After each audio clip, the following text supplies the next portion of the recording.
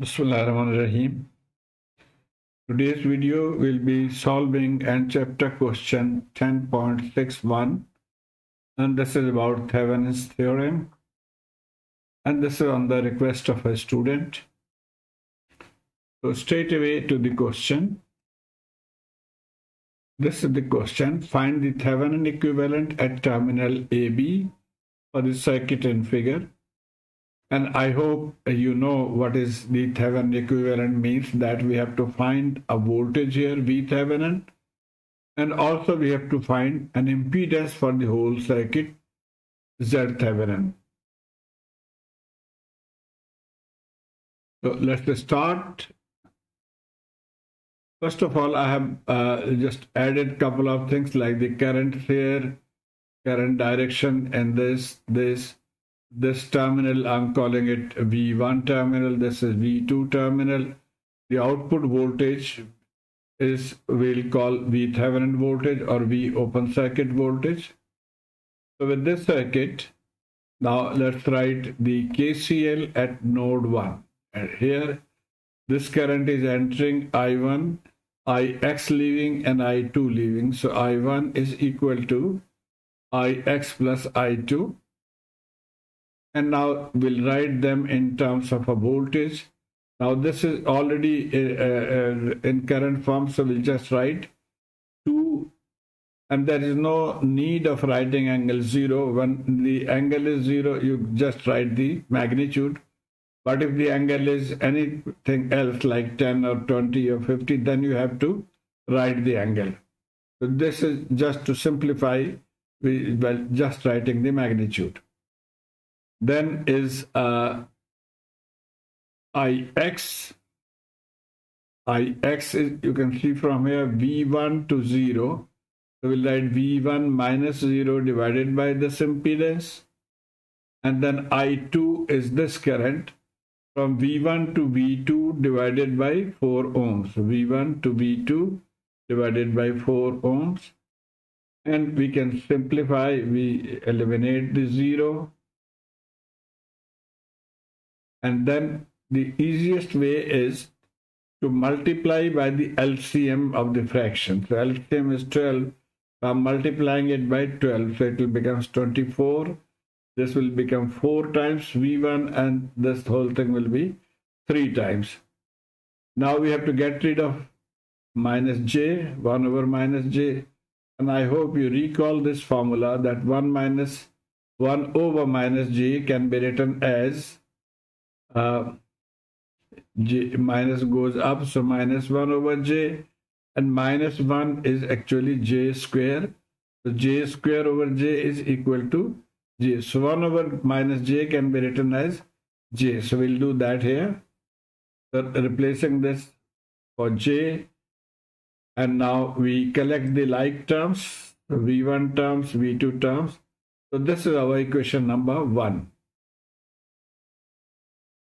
Okay, and then now we'll write at this loop V2, node 2. Well, you could have written the whole thing at just taking this one current and this another and this the third current, but just for simplification, I'm using 2 nodes.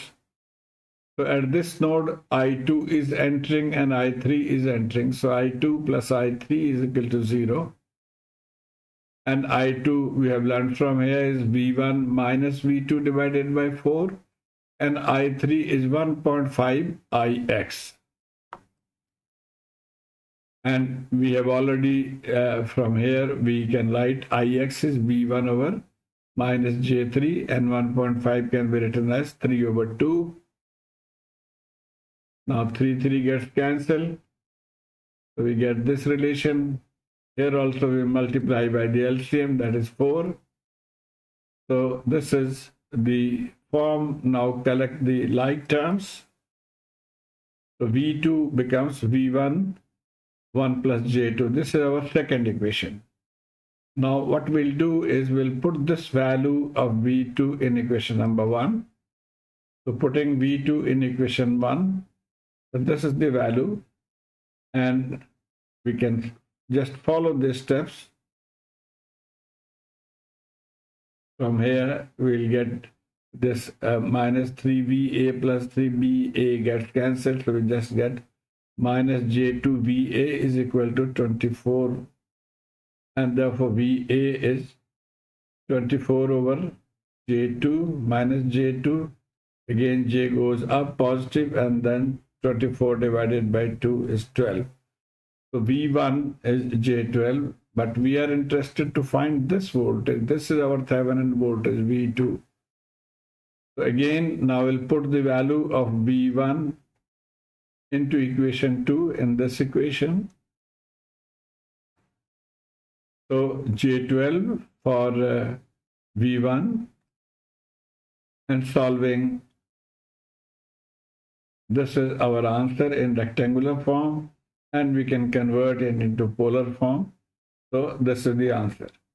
Now, as I was mentioning, that V2 or V Thevenin is equal to V open circuit is also equal to this voltage V2. So we can say that V2 is V Thevenin is this voltage 26.83 angle 153.4 degree volts. So we have found V Thevenin. Now we need to find Z Thevenin. Now in my video of circuit analysis, I have explained this technique in detail.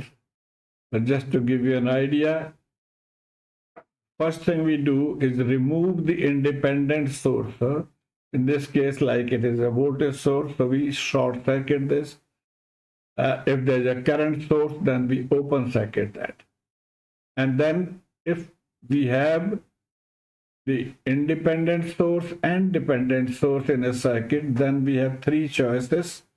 We connect a test voltage source of 1 volt, or we can connect a 1 ampere current source, or we can short circuit the output and then find the current. So we'll be connecting current source. So in that case, we need to find V across the test source divided by the I test source of the 1 ampere here. So in our case, we remove the current source, open circuit. So this is open, gone. And we have connected a 1 ampere current source. And the voltage across the current source is V2 as it is here, same voltage here. And as we mentioned that Z Thevenin, we have to find voltage across, that means V2, and divided by 1 ampere current source. So V2 in this case, we can find by KCL.